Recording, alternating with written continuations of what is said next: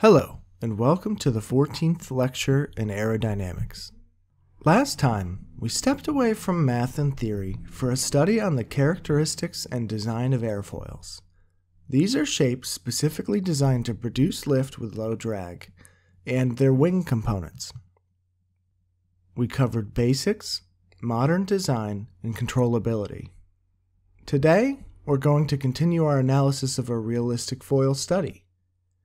Both pressure and viscous forces lead to drag on the foil, potentially hurting the flight efficiency. Special attention will be paid to separation, the root cause of pressure drag. So with that, let's jump in. Airfoil drag has been something we have talked about briefly, but haven't yet gone into detail on the root of its source. It is the force that needs to be balanced by thrust and predominantly dictates flight efficiency and fuel costs in flight. Up until this point, most of our theoretical exploration has been focused on deriving the lift, and we've had success. By assuming flow is inviscid and incompressible, we could use elementary flows and panel methods to accurately predict the lift. However, these methods would not get us drag. Assuming inviscid and not allowing for flow separation, we completely ignore all drag-causing mechanisms in aerodynamics. In the past, we have explored where drag comes from. Recall our equation for axial force, which is similar to drag at a low angle. Loosely, it's written as the integration of pressure and shear distributions over a curve S. As a reminder, pressure forces always act normal to the surface and are distributed stresses about a body. Shear forces, however, are stress distributions that are tangential to the body surface. The physical mechanism of shear force is predominantly viscous forcing, and pressure forcing over aerodynamic bodies comes from flow separation. Let's get started with viscous drag. First, we take a quick refresher on what viscous forcing is. Picture two train cars moving side by side at different velocities. If one of the passengers were to jump across to the other train car, they would bring with them a change in momentum. This change in momentum results in an acceleration of the train car, and as a result, force is produced. In fluids, the train cars are streamlines and the people are bouncy molecules. Near a solid surface, around a moving fluid, we have a boundary layer where flow at the wall is zero velocity. The boundary layer height is typically delta, and everything above the boundary layer can usually be safely regarded as inviscid, meaning viscosity is approximately zero. In the boundary layer, viscosity is important. As small fluid molecules bounce from one streamline to the other, they bring with them changes in momentum, which is a force. This velocity gradient near the wall is what imparts a shear stress on the surface. To apply viscous concepts to airfoils, right away in our analysis we're going to have to make an approximation. Let's assume that an airfoil is approximately a flat plate. Why? Because we know a lot about the development of boundary layers over flat plates. On curved surfaces, there are pressure gradients that make things much harder to analytically explore. Generally, this is an okay approximation if the foil is thin and at a small angle of attack. Let's go back to fluid mechanics and explore the flat plate boundary layer. Flow passes over a flat plate. Once it comes into contact with the plate, a boundary layer grows. Initially, it's laminar, or a clean parallel flow, and the boundary layer grows parabolically. Then, at some distance down the plate, which is at a critical X location, the boundary layer rapidly grows and the flow transitions to turbulence. Turbulent flow is unsteady, chaotic, and high energy. Both the laminar and turbulent boundary layers have velocity gradients at the wall and produce shear stress distributions that vary with X. This shear stress distribution integrates to a total drag on the plate. This is the drag that we're after. Analytically, we know the boundary layer growth and skin friction for both laminar and turbulent boundary layers. For laminar flow, the boundary layer grows as X over the square root of Reynolds number. Keep in mind that this Reynolds number is based on x, the distance from the start of the plate. And while we're thinking about non-dimensional numbers, also recall the drag equation, which includes the drag coefficient. The skin friction for the laminar boundary layer also grows as 1 over the square root of the Reynolds number. Note that because we're using flat plate relations, skin friction refers to one side of the plate. In aerodynamic flows, generally there's flow on both sides, so the drag coefficient of the body due to viscosity is twice the skin friction coefficient. Here we use the Reynolds number based on the chord for skin friction, since typically we care about the entire length. And for a turbulent boundary layer, the height and skin friction both grow as 1 over the Reynolds number to the 1/5 power. And again, this skin friction is only for one side of the body.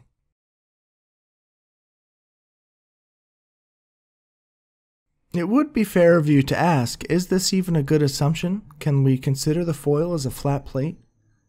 Let's gather up some NACA 2412 data at a Reynolds number of 3 million, chord of 1.5 meters, and we'll get a drag coefficient for measurements of CD equals 0.0068. If we used purely laminar flow and the equations above with our conditions, we would find an absolutely tiny boundary layer height of 4 millimeters. Also, we would significantly under-predict the drag coefficient. For an entirely turbulent boundary layer, we'd get a little bit thicker boundary layer height at the back of the foil, and we would over-predict the drag coefficient by a bit. The laminar and turbulent assessments both assume that the flow from the beginning is either laminar or turbulent entirely. In reality, the flow naturally transitions from laminar to turbulence. The transition happens at a significant x value, which we need in order to accurately get the drag. So, how do we go about getting this transition location? We need the critical Reynolds number. Unfortunately, we cannot theoretically get at this critical Reynolds number. It comes from either experience, measurements, simulations, or we could look it up in a book. Once we've obtained it, by definition, the critical Reynolds number will tell us the critical x value, since all other quantities in the equation are known. Then, with the critical x value, we can get to the viscous drag. To do this, you need to calculate the drag on the laminar portion of the plate and the turbulent portion, and add them up.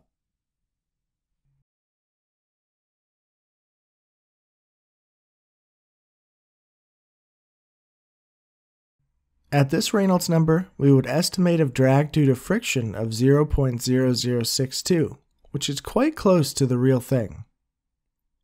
Keep in mind that this estimate only includes the viscous drag, and the real thing, there's also pressure drag inside. This leads us nicely into the next segment, which is on pressure drag. Note, pressure drag is commonly referred to as form drag in aerodynamics. It is the imbalance of pressure due to separated flow. Consider flow over a NASA low-speed foil, which is an optimized modern foil with idealized pressure distributions.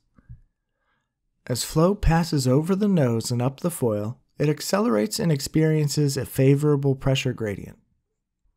A favorable pressure gradient means that flow is decreasing with downstream distance.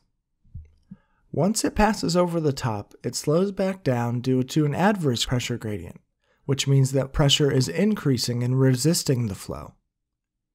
Below, we can draw the distribution of pressure relative to the atmospheric pressure for the top surface.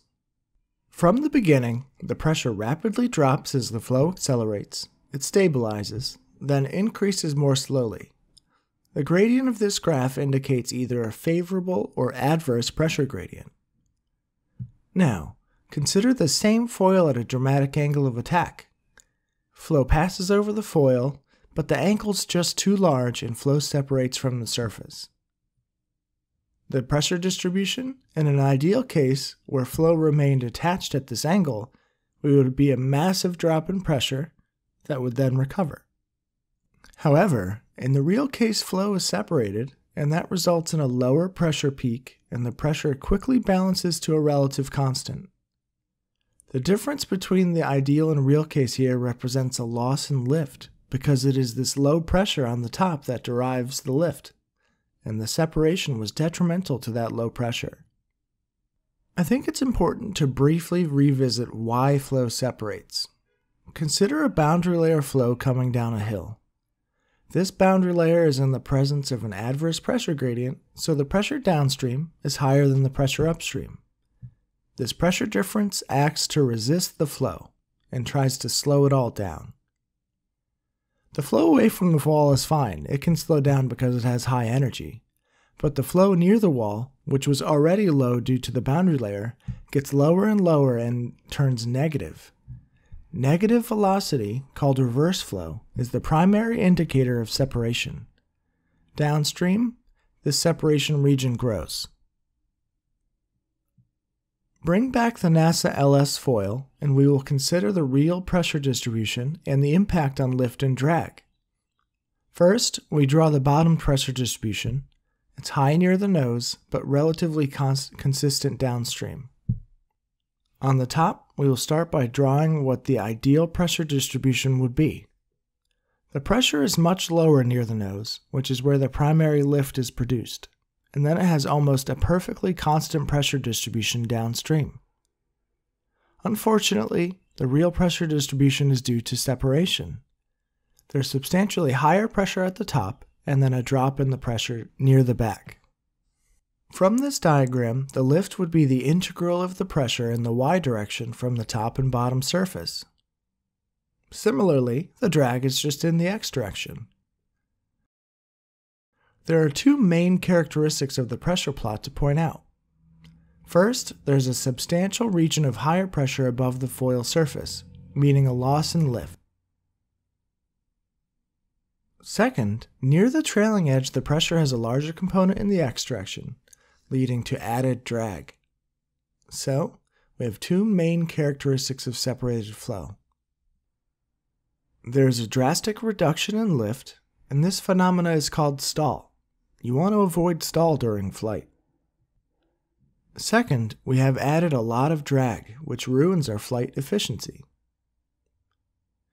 You might be wondering, when exactly does flow separate over a foil? How do we predict it? Unfortunately, there's no exact answer. The best we can do is recognize separation in the performance. Consider the lift curve of a relatively thin high camber foil. This is the NACA 4412. As the foil angles with respect to the flow stays attached and the lift increases. Towards maximum performance, we see streamlines start to pull away from the surface, and then all of a sudden, performance plummets, which indicates separated flow. This is a specific type of separation called leading edge separation. This happens with thinner foils and has a rapid performance decline. This is because the separation happens all at once.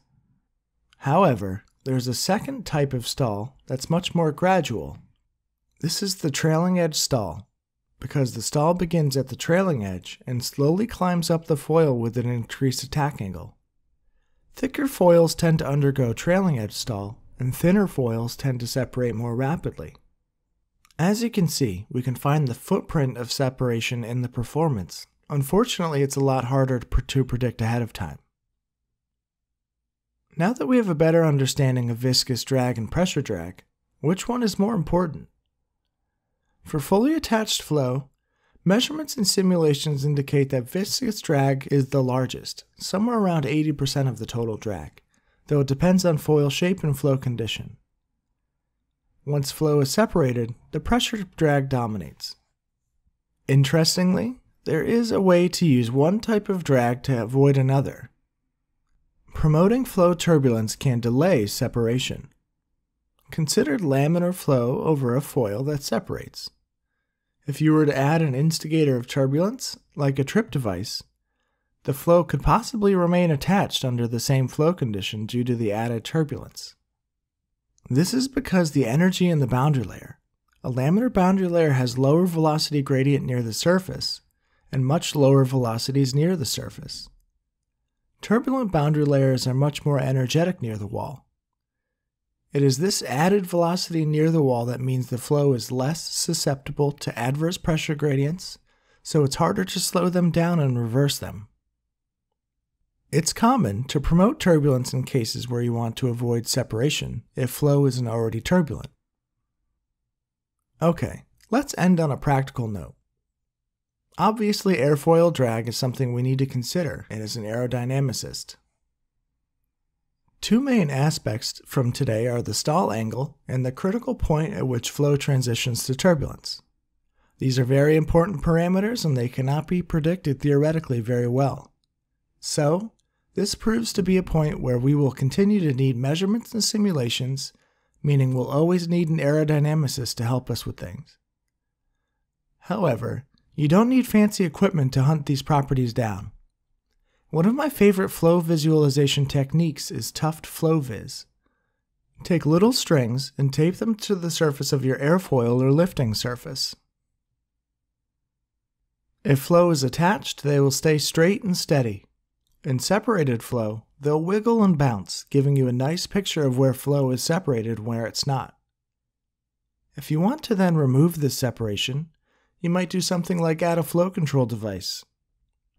A vortex generator, which are commonly seen on commercial aircraft, further promote flow attachment by energizing the boundary layer with vortices. This is a simple technique that can be done with limited resources. And that's it. Let's review. We started by reviewing the two sources of drag due to pressure and shear distributions. Shear stress comes from viscous force and can be accurately estimated as a flat plate flow. However, knowing transition to turbulence is key in estimating the drag. Pressure drag is due to flow separation, and it's even more elusive.